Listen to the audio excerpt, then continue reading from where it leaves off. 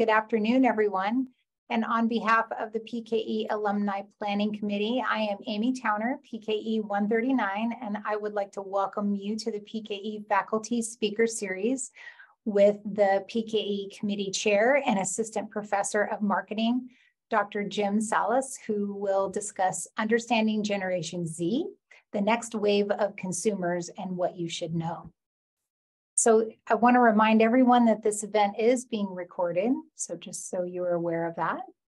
There it is. There's the PKE Planning Committee. So again, if you do have any questions, just go ahead and pop them in the chat.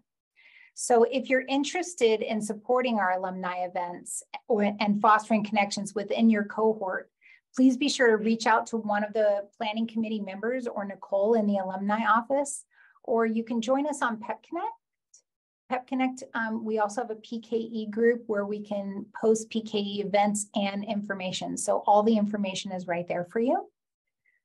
And then another way for us to help PKE stay strong is by recommending others for PKE or other degree programs. So Pearl Quintana is your contact.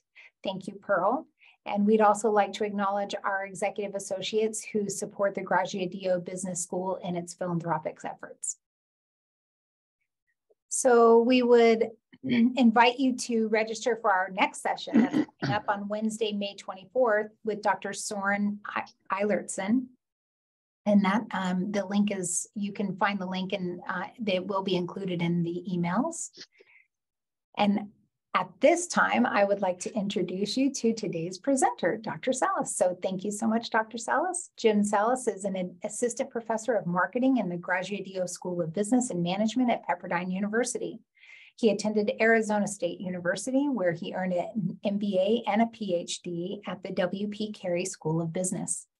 Prior to his career in academia, Professor Salas spent more than a decade in corporate sales, and most of that time with AT&T in the business services division, serving in a variety of sales, sales management, and consulting positions. Currently, Dr. Salas consults for a medical technology incubator, medical device manufacturer, home builder, a variety of firms in the IT software industries on issues relating to marketing strategy, branding, sales, and service management strategy, and new business ventures. When not working, Dr. Salas, a father of two, enjoys spending time with his family, traveling, backpacking, hiking, cycling, and exploring our national and state parks and museums.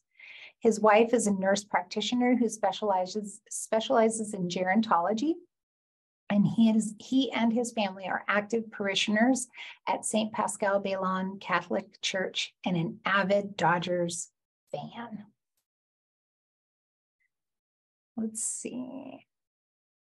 And with that, we'd love to just introduce Dr. Salas. I'll be monitoring the chat, Dr. Salas, if that's okay with you. And yes, absolutely. Okay, I'll just prompt you if something comes up, but welcome everyone, and we're looking forward to getting started. We'll take it away. Sounds good. Thank you, everybody. Hopefully you guys can all see my slides here. Let's kind of get into this. We'll be talking today about Generation Z and some tidbits of what I think all of you should know about this exciting new rising and growing generation. So I'll start a little bit talking about who is Gen Z. We'll always begin with definitions. Talk about why we should care, why I think it's important, what's different about them compared to other past generations. We'll kind of consider them as a consumer class, some things we need to know about them, and also look at it from a global perspective. Gen Z is actually one of the largest global segments around. And I'm also going to walk you through some very brief case studies of two companies or brands that I think are doing the most to capitalize on this new rising consumer class. I'll talk about how the pandemic has affected Gen Z and give you some tips about how to engage them and how to work with them. And if we have some time at the end, I do have some marketing trends we can look at and review with some key takeaways. So with that, let's get started. So Generation Z, what are we talking about? We call them Zoomers, Gen Zers, whole variety of names that we give to this generation.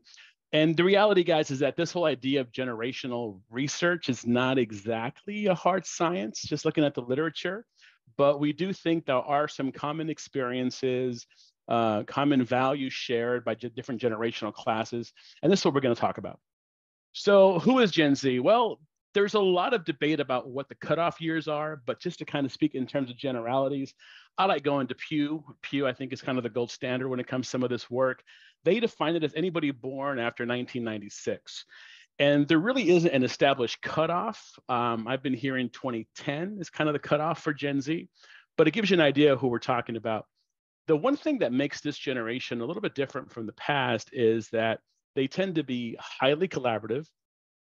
They value flexibility. We'll talk about that some more.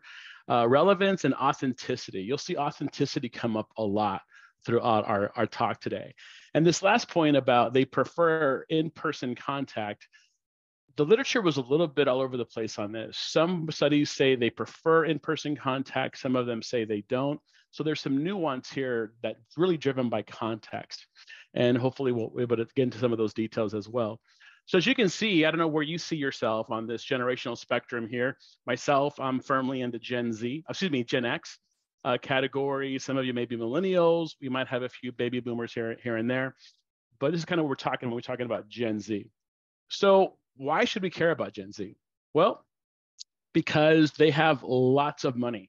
They spend about $143 billion annually, and they make up about 68 million people and growing.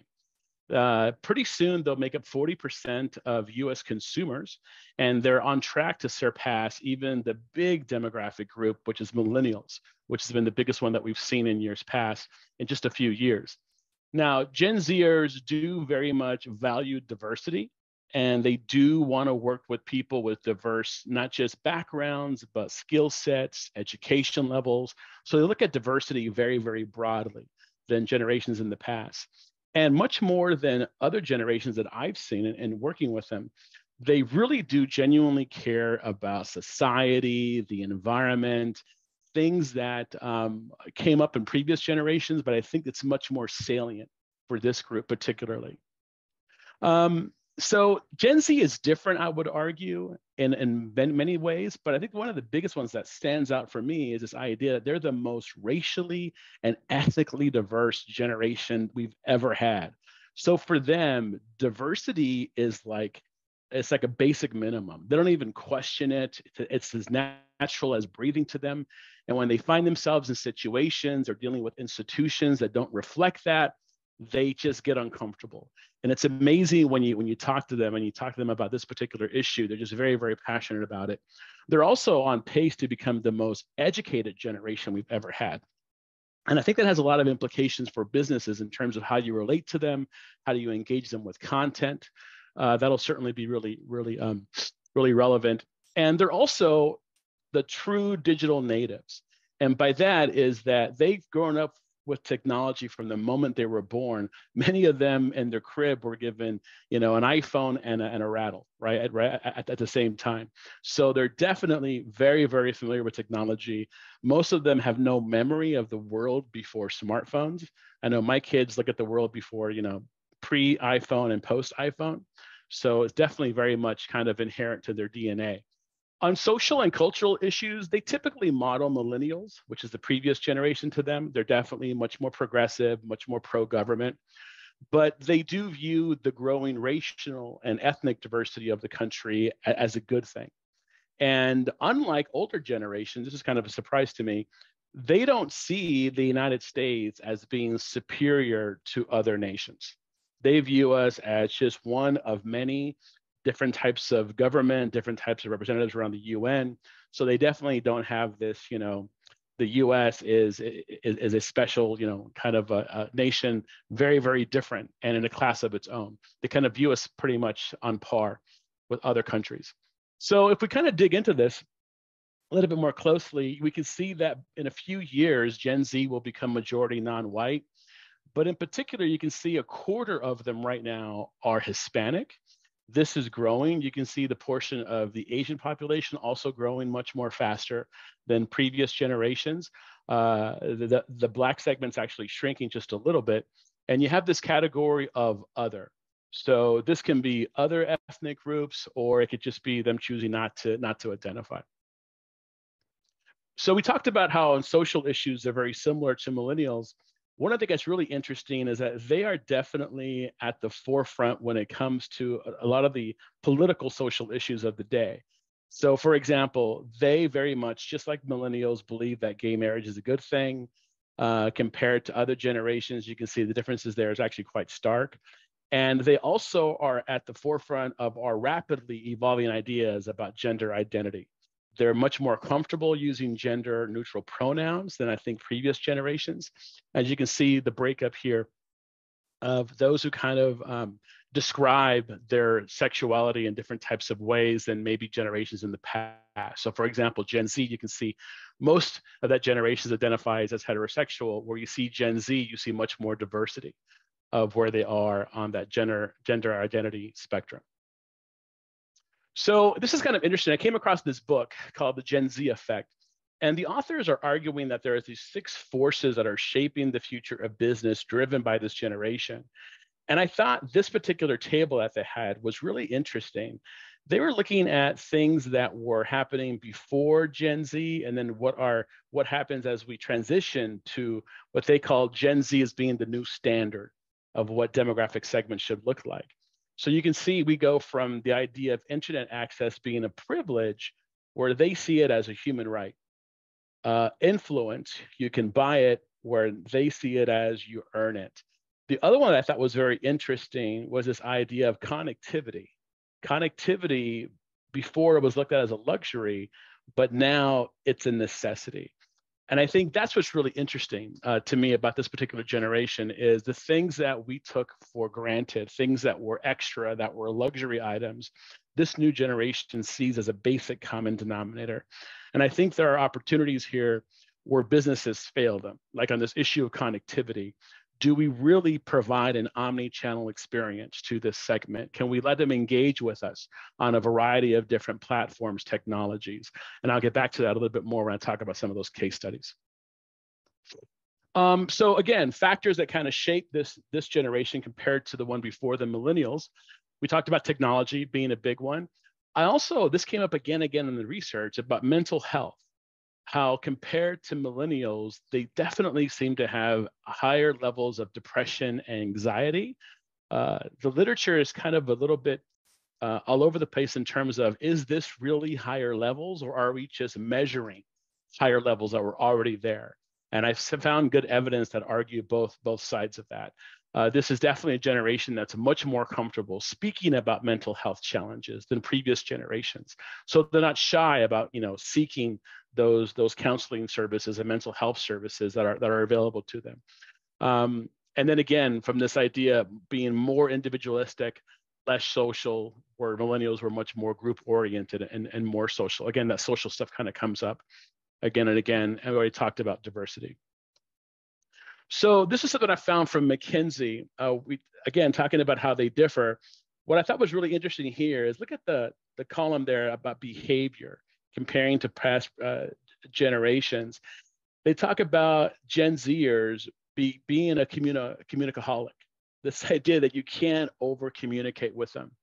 I know in the past when I was talking about millennials, we're talking about millennials want weekly insight. Gen Z's very, very much the same way. They want you to touch base with them almost on a daily basis about how are they doing. And that's really important to them. You can't over communicate with them. They definitely want to engage, they call this idea, this dialogue. They want to have a dialogue. They hate this kind of one-way bashing. They reject our current political environment where you have the hard right and the hard left going at it. They definitely want to see more of this engagement of a give and take. And they see it as kind of where consumption in the past may have been about possession, they view consumption as this expression of their individual identity, right? So it's definitely for them an ethical concern, what they buy, what they support, what brands they associate themselves with. But they also do it from a very realistic frame of mind, which I thought was really, really interesting.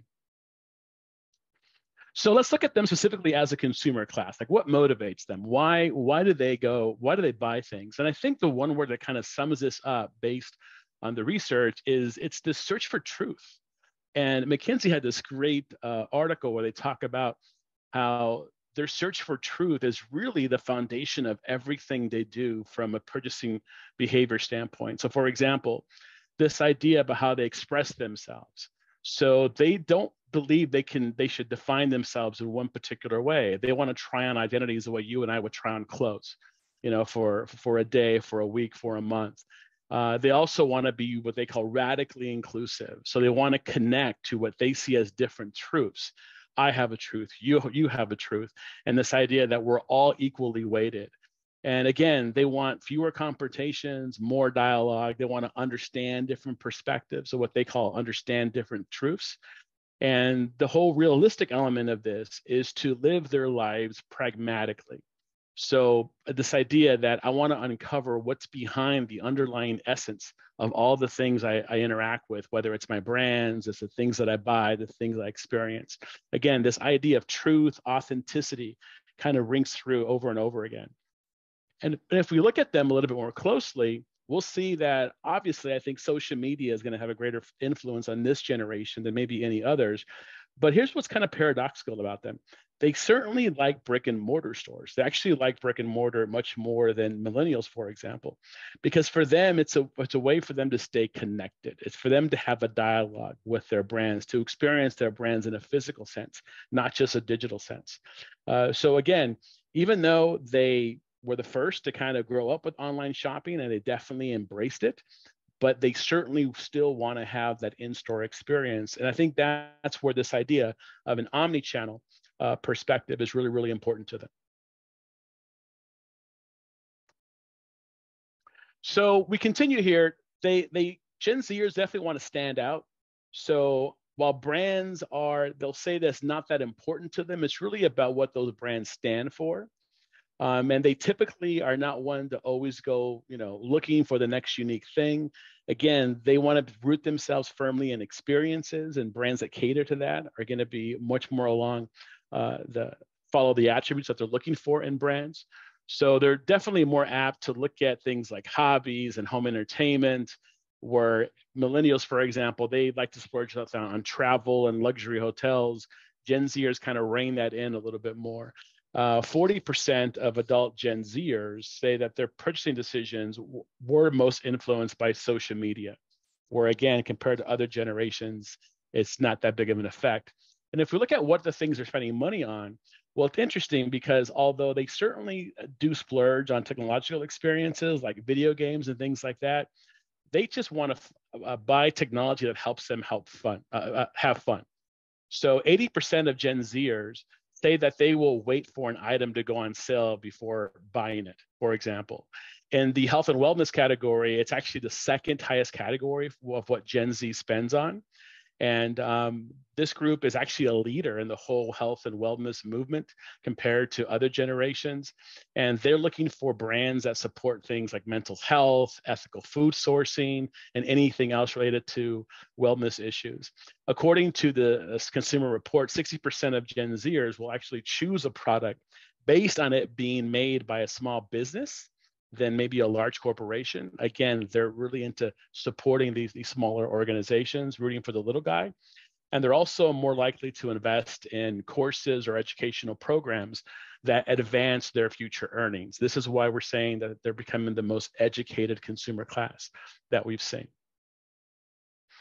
So how do they decide what to buy? You can see here, this chart broke down Gen Zers by older and younger Gen Zers.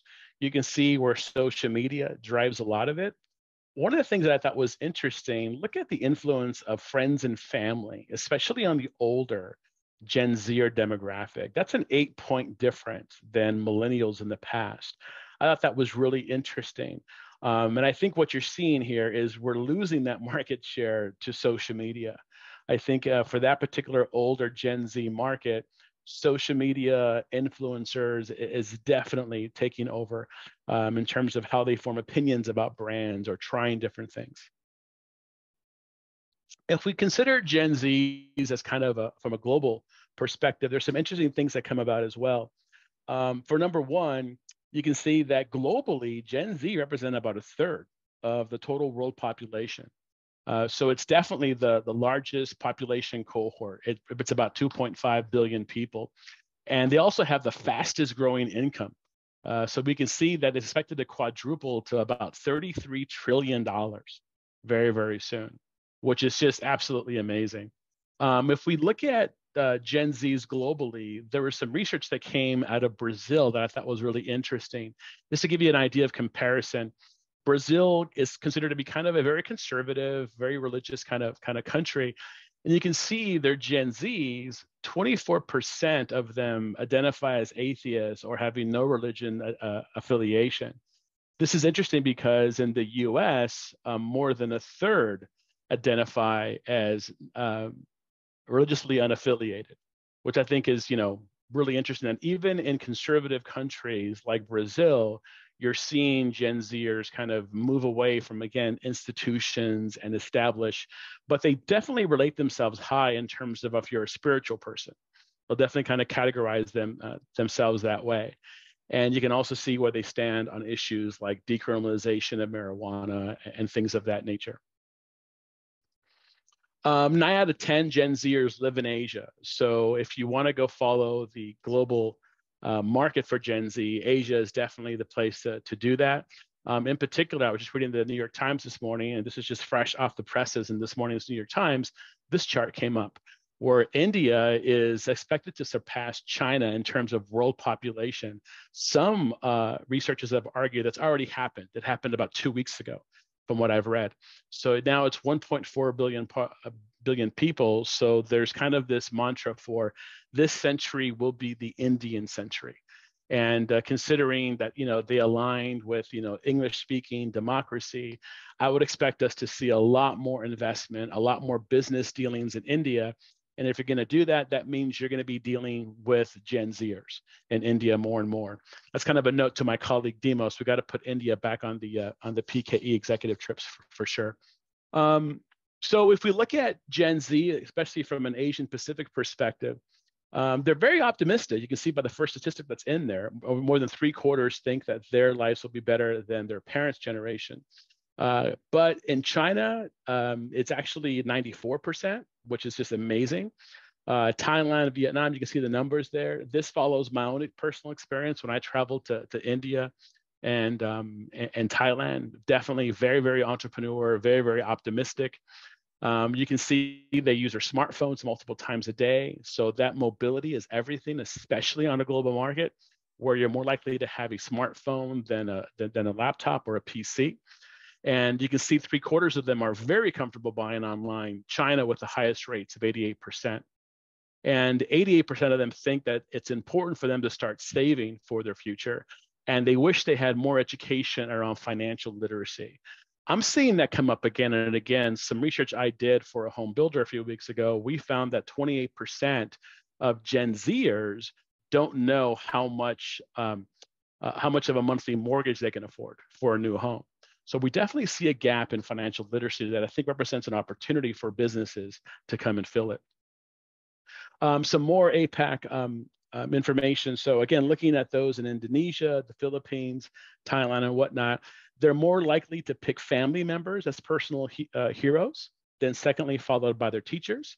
But in Hong Kong, in China, and Taiwan, they're more likely to pick celebrities as their heroes, where young people in China look at scientists, entrepreneurs, and politicians in high esteem. Again, if you're looking about what influences them, how do they connect with people, these are important things to know. 8 out of 10 say that gender doesn't define a person as much as it used to, which is really interesting, considering where this data is coming from. And 75% say they would date outside of their race. Again, very, very different than in previous generations. And more than half are trying to eat less meat than in the past. So again, we're even seeing changes in terms of consumption around food or on diets, which is following trends not just in Asia, but actually the US and Europe as well. So I thought I would just take a second here and just talk a little bit about 2 case studies I came across. This is all from Passport. This is a database you have available to you as a student here at Pepperdine. And these are 2 companies that I thought were doing some really, really great engagement with this generation, using some of the insights of what I talked about a moment ago. So the first one that I liked a lot was Gucci. Gucci does this really cool thing. They're actually involved with video games and developing, partnering with video game developers. And they have this online gaming platform with Roblox called Gucci Garden, where you basically get to, interact with different kinds of unique art, fashion installations. You can get digital Gucci branded fashion items. And here's the really cool thing. I know from having a young son who's into playing video games, the big thing is you buy skins, you buy wardrobe in these games. Well, Gucci has partnered with these developers, and the key insight here is you can buy Gucci digitally branded skins or outfits that your character can wear. And this is just kind of a really neat way to engage with them, right? Especially being a luxury provider. And this allows them to kind of get into this space, get into them when they're very, very young, make them lifelong Gucci brands. And it's also a way for them interacting with people. This is a luxury brand, interacting with consumers that may not be able to afford the real life product, but they can definitely have a taste of the experience in the digital space. So there's kind of a whole democratizing luxury element here that I think is a fascinating concept, and I'd like to pursue this a little bit more from a research perspective. But just a really, really great example. And again, the last bullet point there in that blue box, 1/4 of Gen Zers play video games on a daily basis. If any of you guys are parents, you already know this. But again, the fact that businesses are meeting them where they are, I think that's just an amazing opportunity and some great insight on behalf of Gucci.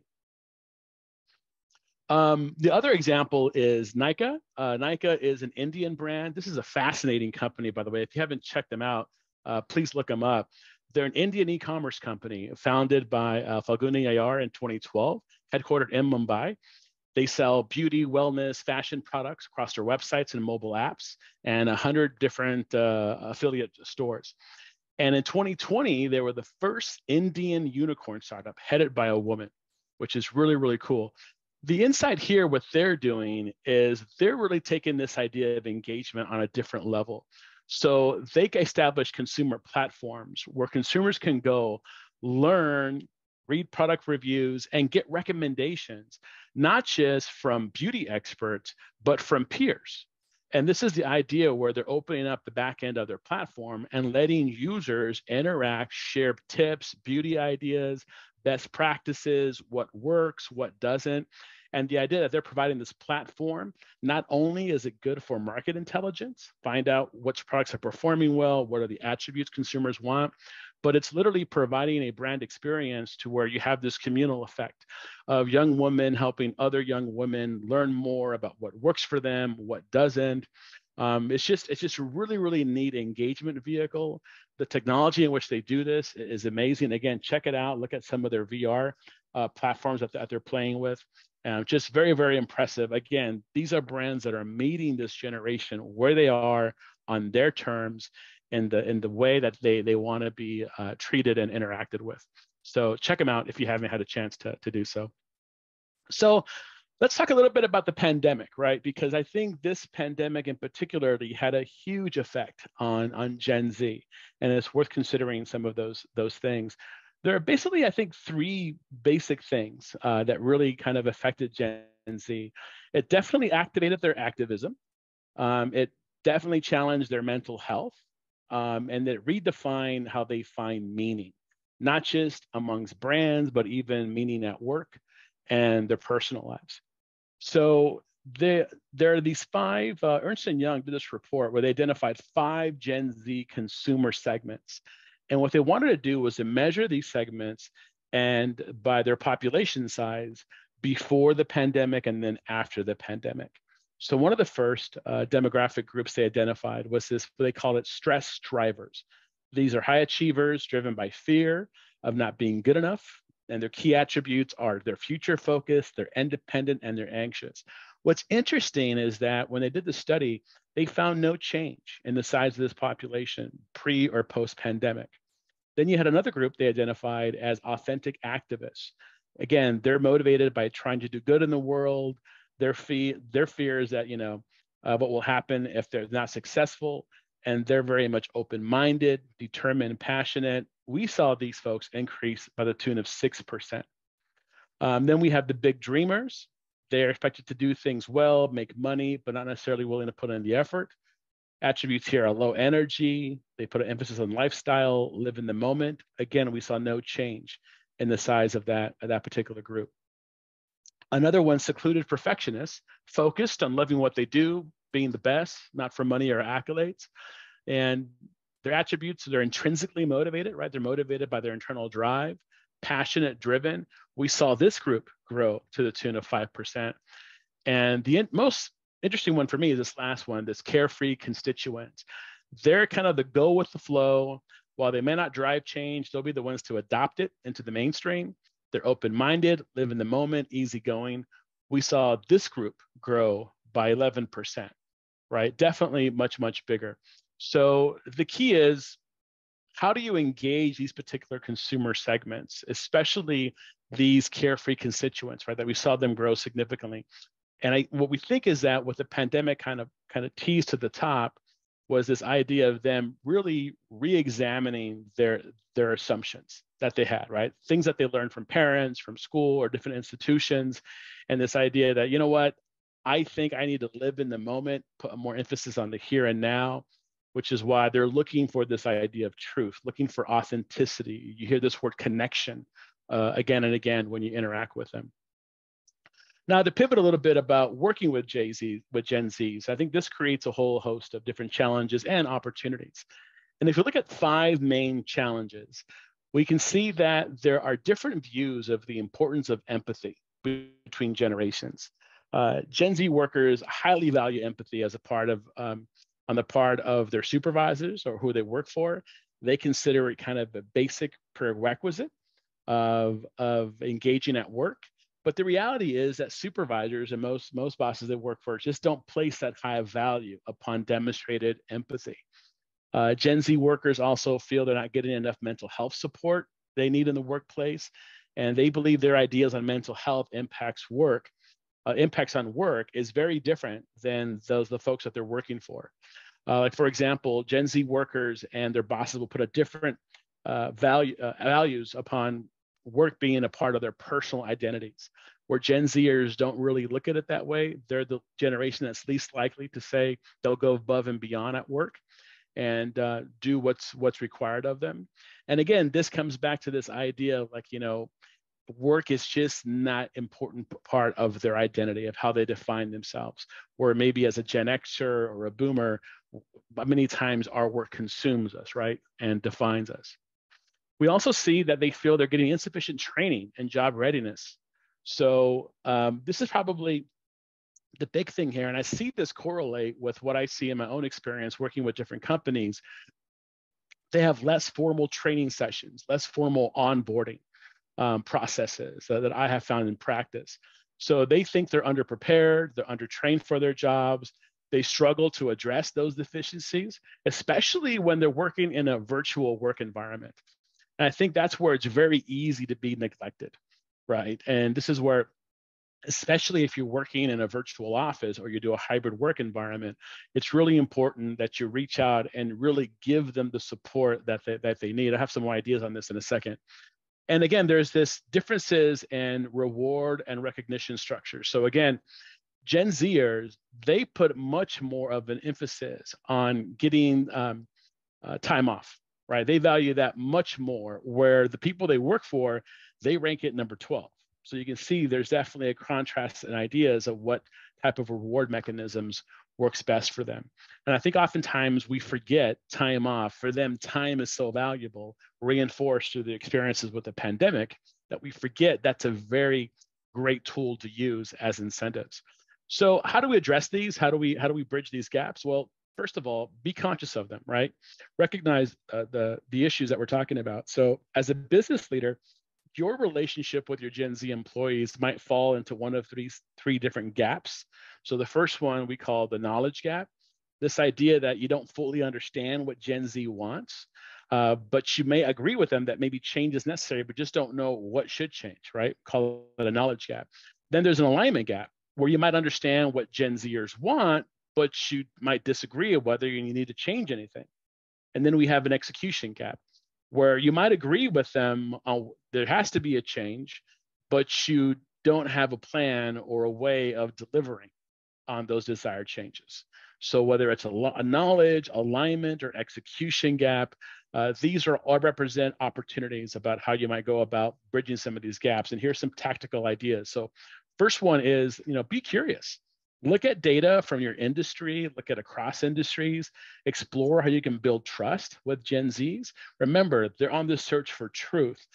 That truth, a big part of that is trusting you. I'm trusting that your truth is what you say it is, that it is authentic. And then you have to connect, right? Create opportunities for connections, not just between the folks that work for you, but for the workers across different generations. And the key here is that you need to be intentional, be purposeful. Technology can help with this in terms of virtual, coffee and connection kind of thing, something I've been involved with in the past. So there's a lot of creative ways to create these connections, but definitely make it part of your strategic processes. Co-create. Gen Zers, at the end of the day, just want to be part of the process. They want to sit at the table. So bring them into the problem-solving process, enlist their energy, enlist their creativity. I'm telling you, sometimes all you have to do is, put the Legos on the table and just step back, and they can create some amazing things. Definitely build a culture of reverse mentoring. Gen Zers love this. Encourage them to help some of the older employees understand not just the generation, but understand some things that maybe they're not great at, whether it's technology, whether it's different ways of interacting. That's a real nice and easy way to also help bolster those connections I talked about a moment ago. And then ask the influencers. Again, I mentioned before, they're already taking advice from social media influencers. The reality is that every organization, every institution has people inside and outside of the organization that are thought leaders. And your challenge is to identify who they are, especially within the Gen Z group, and enlist their help. Test some ideas, help them craft some ideas about how to engage with them and bridge some of these gaps identified before. Going to end here. I'm going to leave some time for questions here at the very, very back. I have some statistics that I try to pull some of these into some of the insights we were talking about earlier, but there's just some stats and trends I want to share with you. Some of them are on iChart, so I apologize. But this is being recorded, so if you want to go back and listen to this, you can pause and check out some of these stats that might particularly of interest to you. So here's some cool stats about Gen Z. 77% will take some form of action for a cause they believe in. That's off the charts compared to previous generations. My other favorite one is almost a quarter of them have even boycotted a brand. I know in my household, I have two Gen Zers in my household, and I'm always being told or being disappointed in their eyes because I buy from brands that they've voted down a long time ago for whatever reasons. I mentioned they already buy stuff based on influencers' recommendations, but they say they're willing to pay more, about 10% more, for sustainable products. I love having this conversation in class with them, and I think the data does tease out. But I'm always curious about what are the categories of things you're willing to pay more for. That's a kind of interesting conversation in and of itself. 90% of Gen Zers are willing to buy on credit compared to millennials, where 30% of them will do the same. So that's an interesting drop, right? So if you're in a financial institution, Gen Zers are less willing to buy on credit than previous generations. And 157% conversion rate on a mobile web session. That's just amazing. To me, that tells me that if you want to get into this market, mobility is the bridge. You have to have a strong mobile platform, mobile presence to convert this particular demographic. Here's some additional stats, and I'm sorry again for the eye chart. I'm just going to pick out a couple of things that stood out to me. Again, you can watch the recording and pause on this slide. But what I thought was interesting and a little bit scary is that number 8, 31% of young internet users are not afraid to share their sensitive data online. So bank account, passwords, things like that. I think that's interesting. It might even be interesting from a risk assessment standpoint, and according to your policies and processes. Other one that I like here is where they half of them spend at least 5 hours a day on their smartphones. That's not surprising. And the last statistic there, where we have 15 million teenagers in the US who own smart wearables. This could be smart watches. Very soon, you're going to see smart clothing, workout clothes that have embedded sensors that can tell you how good of a workout that you had. I've seen these demos. They're amazing. They're really cool, and they're coming to a store near you. It's really the personification of the Internet of Things that we've been talking about for years.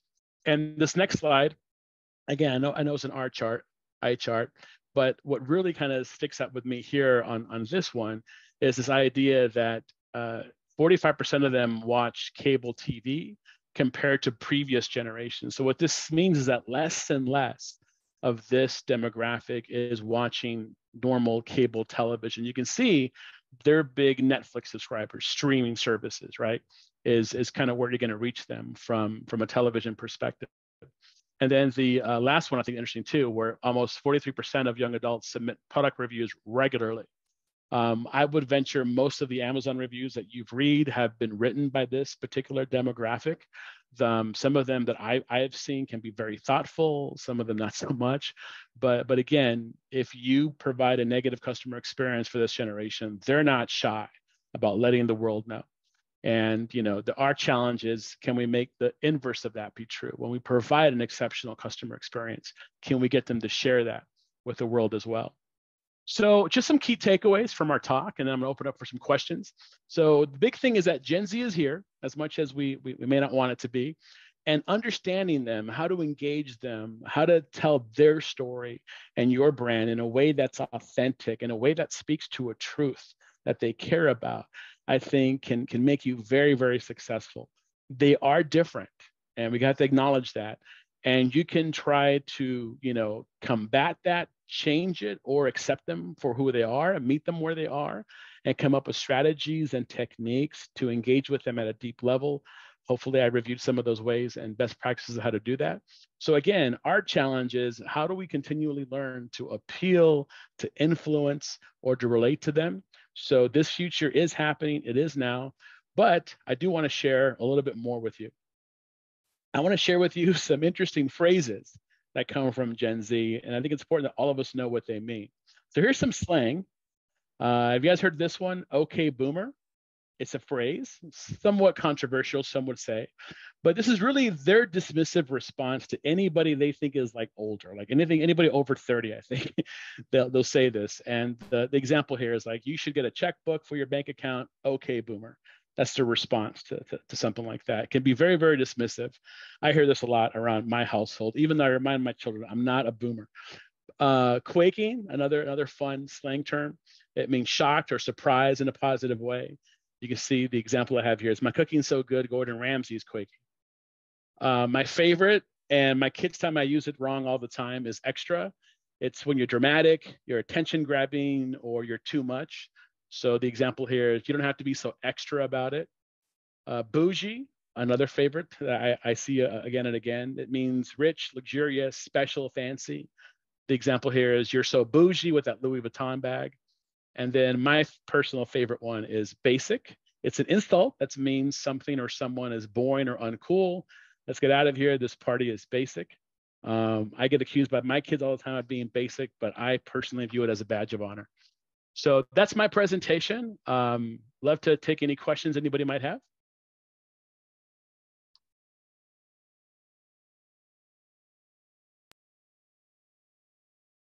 That was awesome, and I hope I didn't distract you with all the comments I was making, because I can relate. The one thing I wanted to know, the first thing I want to know was the age group again for the Gen Z. And yeah, so 1996 to about now, or 2010, there is this new generation people are talking about, mostly marketers, to be honest with you, called Generation Alpha. And they're saying anybody born from 2010 to now. Again, they're starting to kind of describe Generation Alpha in a very, very unique way. But I'd say about 96 and on is what we define as Gen Z. Okay. Oh wow. Okay. Yeah. So obviously, I have a Gen Z in my house. So. I got two, brother. We should have our own support group. Absolutely.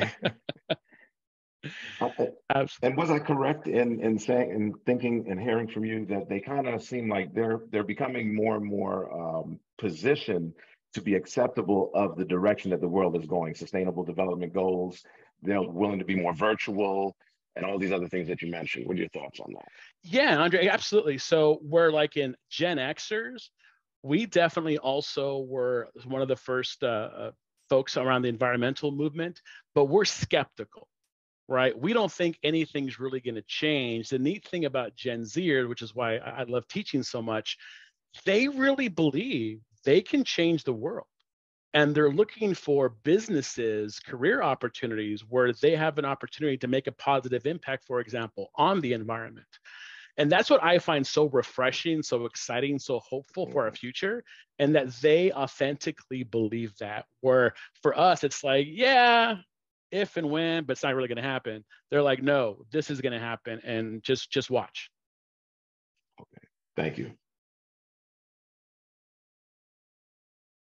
Some familiar faces on the screen. Thank you so much for that presentation. Did you come across anything in your research about how successful reverse mentoring is? I find this concept to be fascinating. Yeah, thanks, Charlene. So one of the cool things that I always advise my students, right, especially the young Gen Zers, when they're out in their workforce, they're sometimes so afraid to kind of call up a senior executive and say, oh, can you be my mentor, ask you for some advice? What I tell them is that they have something very special to share. This is where that reverse mentoring comes in. Because they're digital natives, they intuitively get technology, but most importantly, they intuitively understand how to connect with their peers. And I think that's where older business leaders struggle with, is not just with the typical technology stuff, but it's like understanding how this new consumer class interacts. How do they relate? The brand practices of the past are not going to work for the generation of today. And I think that's where we see some real efficacy in. So in terms of examples, I know there's some companies that have tried to get formal reverse mentoring programs off the ground. There's some nonprofits I'm affiliated with back east. I haven't seen them grow to a critical success level. They're still piloting. They're still kind of trying different things. I'm not surprised. These things kind of take time. But I would love, and by the way, if anybody has a successful reverse mentoring program out there, I would love to hear about it. I'd love to write about it. It's really neat. But I can't point to one that says, yeah, they've done this very, very well. I want to open up to the group. Anybody have any particular examples? Just curious. No, but I think it sounds wonderful. I want to do some research and find out how could I put that into place here, because I actually have a really good environment here to actually put that in place. So I'd love to get more information on that. I'm going to have to do some diligence. Yeah, Amy, I was thinking about you earlier, and those eye charts that I have about the stats, one of them rung out, it was 33% of Gen Zers will get a career in a healthcare space. Yeah. So I think especially for healthcare industries, this is a really, really important demographic. It certainly is, because we've got a pipeline issue and we have got to do something about it. And that's another thing that I've been, even a lot of the kids that are in school and healthcare, they actually can't come and get practicum experience just because of all the rules. It's a highly regulated industry. So I'm bringing on a lot of college students and really giving them an internship opportunity so that they can, do interviews with doctors and highlight them, and so that they get to do interviews with them, just finding different ways, but also allowing them to get that in-person experience that you were speaking about instead of just Zoom. And I said, this is going to be a differentiator for you against the other peers that are actually applying for jobs when you get to have an in-person experience. So I think it's incumbent upon us in the working, as potential hiring individuals to make sure that we provide opportunities like that for them. Absolutely. And I think especially when you offer that olive branch, again, when you engage them in a real conversation. And this group, how do I say this in polite company? They have a very good nose for inauthenticity, for BS, right? So when you come across with them, like, hey, you really care about their success, you care about them personally, you'd be surprised how they just react to that. And they open up and they even perform at a higher level because, again, they feel that connection with you. I would agree. Definitely agree. This was so insightful. I have another comment, but I wanted to give somebody else a chance if they wanted to. All right. Well, you mentioned opportunities for business, among Gen Zs, and you pointed out something very interesting: the Gucci and their virtual goods. I was applying for a trademark last year, and they asked me, it was on clothing, and they said, "Do you want to get your virtual goods trademark?" And then all of a sudden, I was reading about Nike and Polo Ralph Lauren and Puma, and of course Gucci, opening up a whole new area of liquidity for investors and et cetera, but for business as well to sell on the metaverse or whatever they want to call it. What are your thoughts on that, since you mentioned it? Yeah, Andre, that's where I think this is so exciting, right? It's funny, I get asked a lot my opinion about Meta and VR and what that looks like. And I think we're still early. I think especially this Gen Z is the market that's going to make this kind of get to a critical point. But this idea of owning digital IP, right, and coming up with a business model based on that. I'm not an attorney, but I would venture that there's some still legal challenges to be kind of rectified or kind of honed out in this space. But what I find fascinating is that I don't know if you're kind of a Marvel geek like I am, but sort of, yeah. You're kind of in the same world where once you're in this metaverse, you would now have an infinite marketplace. Right. So I think that's the exciting part for me, is that now you can engage with consumers, not just their physical selves, but their digital selves that can exist in a multiverse. And I think that's the challenge for us business folks, is to think about, okay, what does capitalism look like in a virtual space? Are the same rules of an open market, of a free market, applicable there? I could see a scenario where you have a world that's not based on capitalistic tenets, right? Kind of as a fun thing to do, to experience what that looks like. The question is, do you want your brand to play there, right? Well, what is that? How does that fit with your brand positioning, your brand messaging? So what I'm saying, Andre, there's a lot of things that are still white space that I don't have a lot of answers to, but I got a ton of questions, because it's really fun. It's really exciting. And I would say, just as a good business practice, start experimenting. Again, be curious.